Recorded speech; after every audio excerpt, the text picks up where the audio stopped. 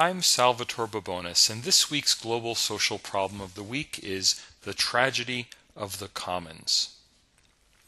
The tragedy of the commons is an old social problem that has been hijacked by contemporary economists and the economics profession. The commons are grazing lands or other resources held in common by the people of a community and open to everyone to use. The tragedy is that although everyone benefits from the existence of common resources, everyone also has a strong incentive to exploit common resources for personal gain. The solution to the tragedy of the commons is simple. In one word, government. The original tragedy of the commons was the tragedy of overgrazing on shared village commons land in rural England. Now, this is a photo from contemporary Kenya, not from 18th century England, but the principle is the same. When everyone has the right to graze their animals on a piece of land, that piece of land inevitably becomes degraded from overgrazing. The economists' answer to the tragedy of the commons is simple. Fence off the commons and turn it into private land. If everybody owns their own little piece of the commons, then each owner will take good care of their little piece of land. And while that solution may or may not make sense for very specific kinds of commonses like common land, it certainly doesn't work for most of the common problems we face in the world today. Contemporary tragedies of the commons can be found everywhere we look around us, in the economy and in everyday life. Broadly in the world at large, there's overfishing in the oceans, pollution of waterways, the overuse of groundwater, billboards everywhere in our cities, even space junk circling the Earth, causing a navigation hazard for communications satellites and for astronauts on spacewalks. These sort of commonses can't be fenced in. There's no way that these can be turned into private spaces to be privately managed, even if it were desirable to do so. Similarly, we experience tragedies of the commons in our daily lives. People litter. As you're walking down the street, you have to experience cigarette butts and drinks cans and bottles laying around on the street. The only solution to that, from the standpoint of privatization, is not to have any public spaces to walk in. That's not a realistic option as solving the problem of litter. Dogs peeing and pooping in parks. It's impossible to go to a city park and lie out on the grass without having to think about what has recently been on the grass. Even if people pick up their dog feces, which luckily at least a majority of people do, still you are lying on grass that has recently been used as a toilet. Cigarette smokers, of course, are everywhere fouling the air outside now that they're not allowed to smoke inside. People on buses using spare seats for bags. Or a pet peeve of mine, charity sidewalk solicitors. On my own walk to work every day, I usually pass as many as 3 solicitors in a single day. And they're not simply fouling the commons of the sidewalk, they're also fouling the commons of general social courtesy, in that they don't walk up to you and say, would you like to hear about starving children? They walk up to you and say, hi, how are you? How's your day? Violating the social expectation that when someone says, hi, how are you, we're expected to say hello back. When someone holds out a hand to shake, you're supposed to stop and shake the hand. So sidewalk solicitors intentionally use the commons of sociability in order to draw people into conversations that might result in charity giving. This is a form of tragedy of the commons because ultimately it degrades our willingness to be charitable. So if you notice people avoiding eye contact with sidewalk charity solicitors, that's a form of degraded commons. Instead of making eye contact and saying hello to each other in public, instead we avoid people in public. Tragedies of the commons are especially endemic when it comes to polluting the atmosphere. Every driver in the world contributes to a tragedy of the commons of polluting the atmosphere, in that every driver has an incentive to drive as much as she or he wants without worrying about the pollution which is diluted and shared by everybody else in the world. The atmosphere is thus the ultimate commons. It is a shared public space. It can't be fenced in and turned into private property.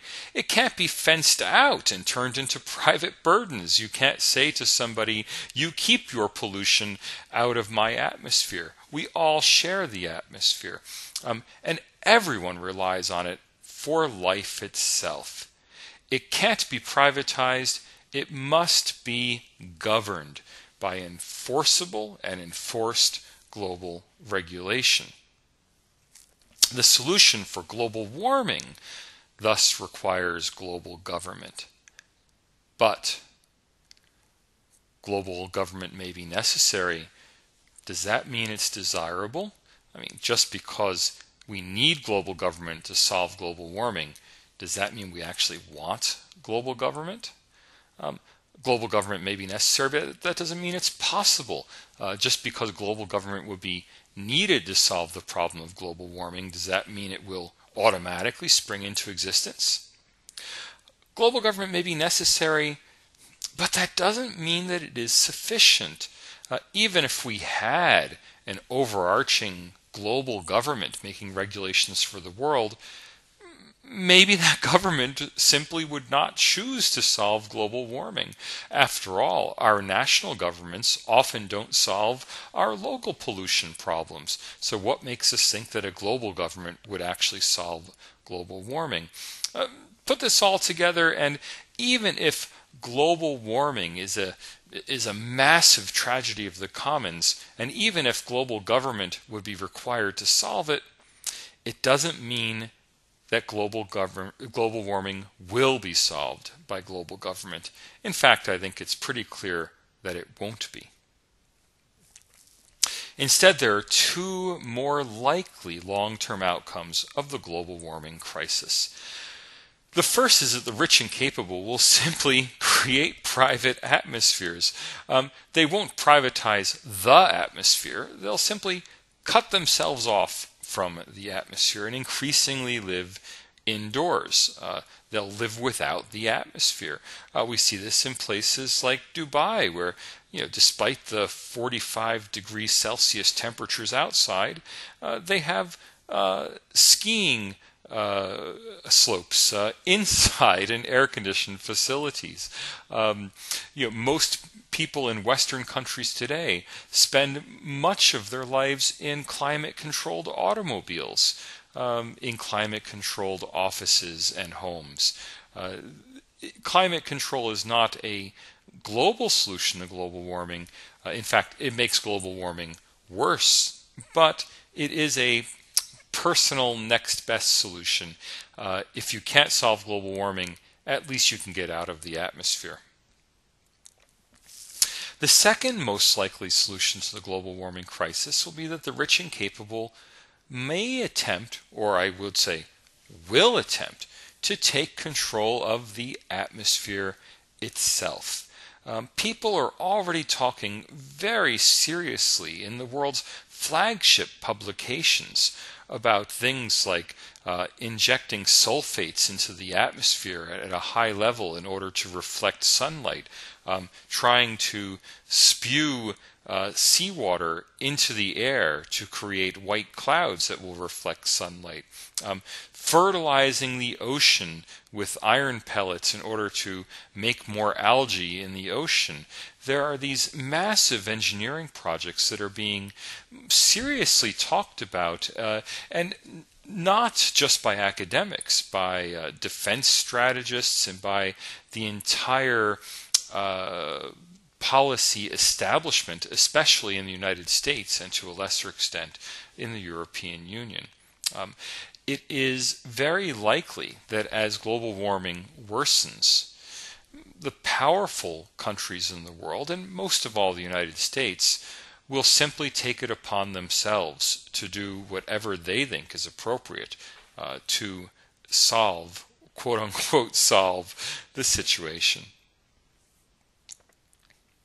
As air conditioning reaches its limits, geoengineering will certainly be attempted, at which point the atmosphere will no longer be a commons. I mean, just as there really are no more village commonses, it's hard to find a village that actually has a common grazing land these days. There may be a few village parks here and there, but nowhere where you can actually take your cattle and use the land. Instead, a village commons, quote unquote, is usually a shopping mall or a privatized space of some kind. Well, just as the village commons have disappeared, the tragedy of the commons of the village has been resolved ultimately by just not having the commons. In the same way, the tragedy of the commons of the atmosphere may be solved with the ultimate solution of simply not having a natural atmosphere, but instead having an atmosphere that is managed and controlled by people who effectively come to own it, or at least come to exercise control over it. Thank you for listening. I'm Salvatore Babones. You can find out more about me at salvatorebabones.com, where you can also sign up for my monthly newsletter.